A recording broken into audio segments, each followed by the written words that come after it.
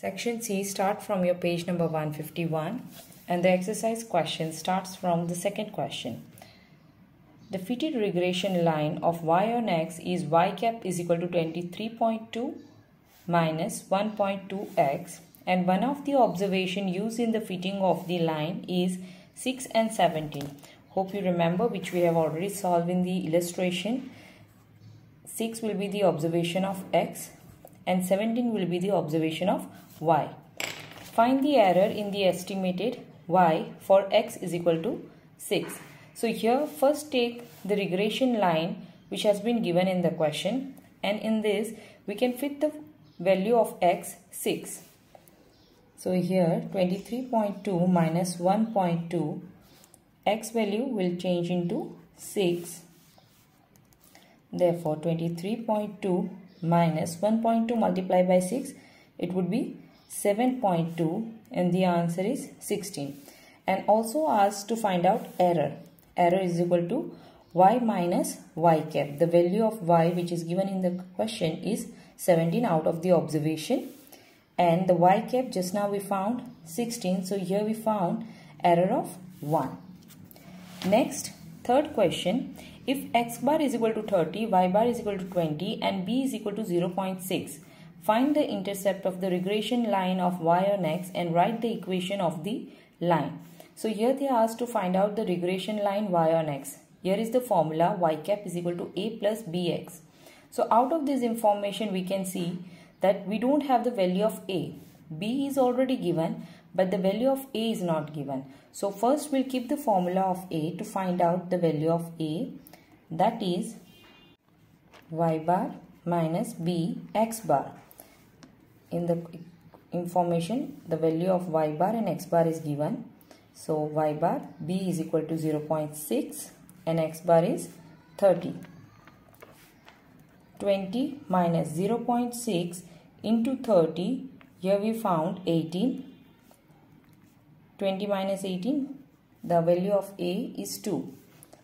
So here in the regression line keep the value of a, that is 2, b is 0.6, x. That's what the regression line we found. Next, fourth question is theory. Moving to the fifth. If b is equal to 1.5, r is equal to 0.8 and standard deviation of x is 1.6. Find standard deviation of y. By looking at this formula information, here we can say this is the one of the formula which will go out of this information given in the question, where we can see the value of b, r and standard deviation of x is given. First we'll write down the formula. b is equal to r into sy upon sx. b is 1.5, r is 0.8, sy which is not given and that's what has been asked to be find, and standard deviation x is 1 point. Out of this equation get it cut, 1s are 2s are, here we got sy upon 2. Therefore sy is equal to 1.5. If we take it at the top, it would be 2 upon 1. Here the answer is 3. Sixth question. If the regression coefficient of regression line y on x is 0.6. Here regression coefficient means b, that is 0.6. And the standard deviation x and y is 5 and 3, that is sx is 5 and sy is 3. Find coefficient of determination.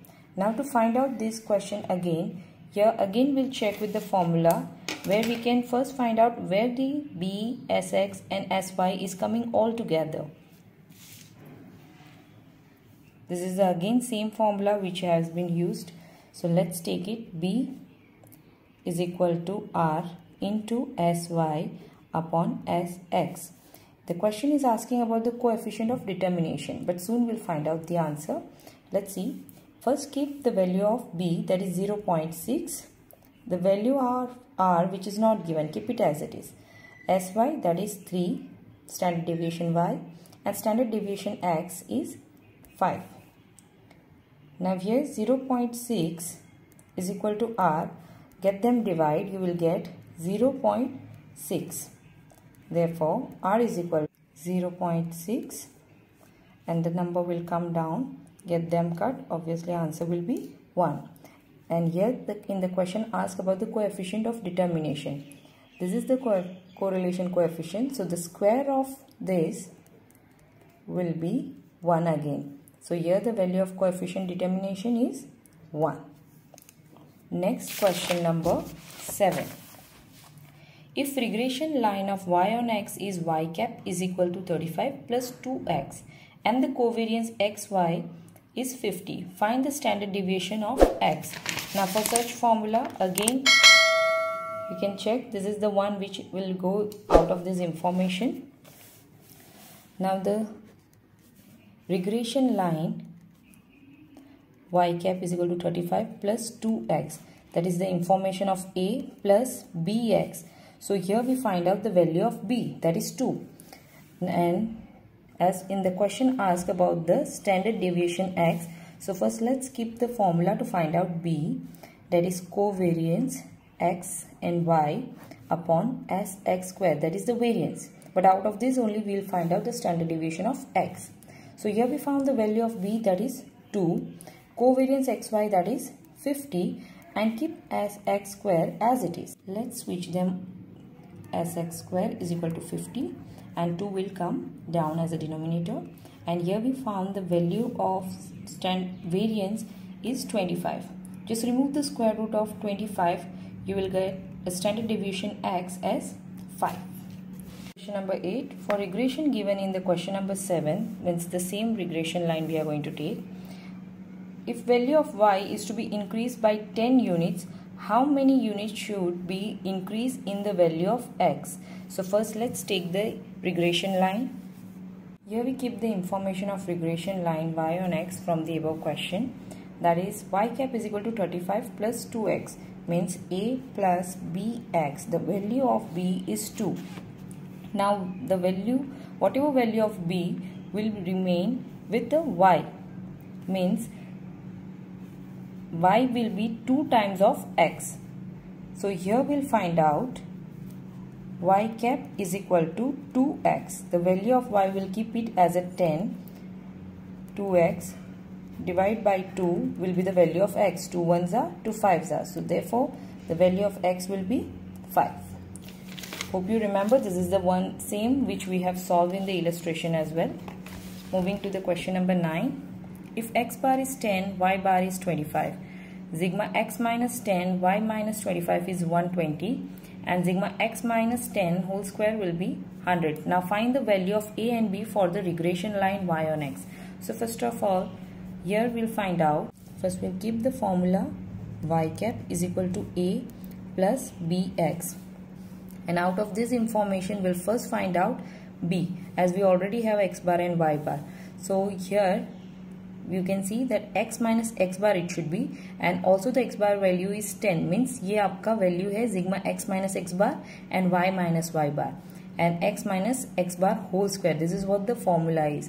And if you remember, to find out the b, this is the one which we used to find out. So let's take this formula to find out first b, that is sigma x minus x bar y minus y bar sigma x minus x bar whole square. The value of sigma x minus x bar and y minus y bar is 120, and the value of sigma x minus x bar whole square, that is 100. So here we got the answer 1.2. The next we need is a. The formula of a is y bar minus b x bar. The value of y bar which is given in the question is 25 minus b, just now we found 1.2, and the x bar which is given in the question, that is 10. So here the value will be minus 1.2 multiplied by 10, that is 12, and the answer will be 30. So here we got the information of b, value of b as well as a. Now let's keep value in the formula. This is what the regression line we found out of the information given in the question number 9, and also the value of a and b which has been asked in the question. Moving to the next question number 10. If byx is equal to 0.75, u is equal to 6x minus 20 and v is equal to 2y minus 15, find the value of bvu. The same which I have already explained you in the illustration. This is what the formula you have to use. As in the question it is asking about bvu will be byx multiplied by cx upon cy. The value of byx is already given, 0.75 multiply cx. Now just to recall the same thing, that is u x minus a upon cx. That is what we find out normally from out of the table for the value of u. And the information is also given, that is 6x minus 20. So must be cx must be 1. Whenever the number is given at the top, don't forget to get it divide. That is 1 upon 6. That is 0.16. That's what the value of cx we found. That is just to show you the equation. So here we found 0.16. In the same way, to find out cy, if you remember the formula of v, that is y minus b upon cy. And the information which is given in the question is y minus 15 at the side 2. And the nothing is written for cy, so must be 1. So it have to take it like 1 upon 2, and if you divide it, you will get the value of cy is 0.5, which will be keep over here. Now 0.75 divide this two. Here we found 0.33 and get them multiply, you will get 0.249. Now the third digit is more than 5, so the answer will be 0.25. 4 बढ़ जाएगा एक digit से और बन जाएगा 5. So that's what the answer for the question number 10, and here we complete section C. See you in the next section D.